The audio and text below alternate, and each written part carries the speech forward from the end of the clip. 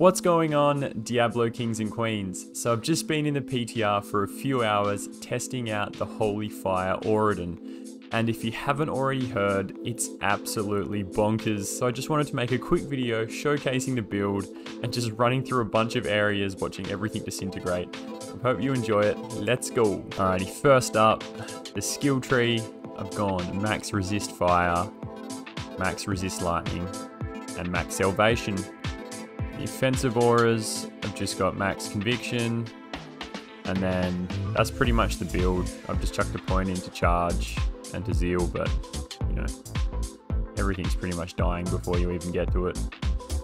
Now, for the build, which is, I'm running a pure fire setup. It's Hand of Justice, Dragon, and Flickering Flame. And then on my Act 3 Mercenary, I'm running Dream and Dream.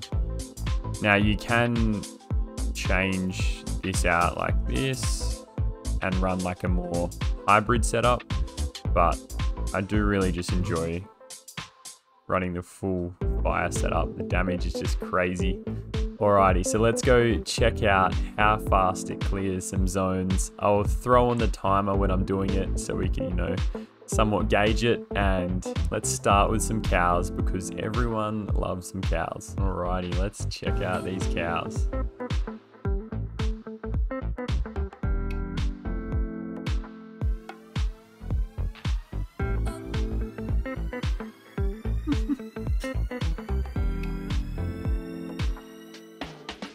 So satisfying.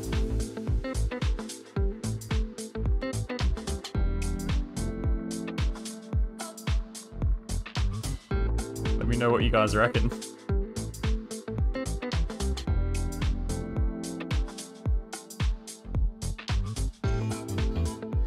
Yeah, as you can see, it absolutely decimates the cows. It's crazy. Crazy. It's going to be interesting to see what happens with this build, but I guess it is fairly expensive. So, you know, I don't know. It's just so strong though. Alrighty, Worldstone Keep.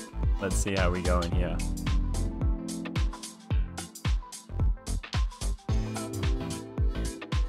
Oh, so good. The soul's just blowing up. God, this poison. Let me just get rid of this poison.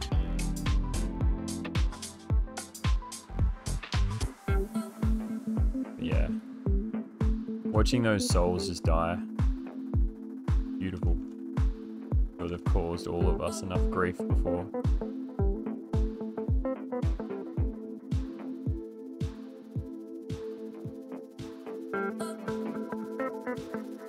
Yeah.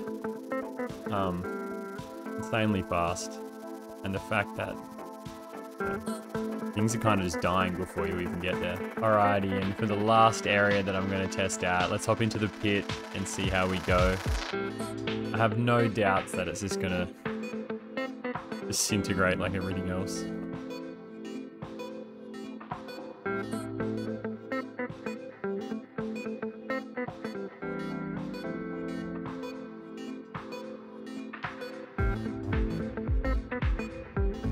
Come on. Hey. It's nice to be able to take care of those fire immunes with the Merc. Hey. Cheeky lamb.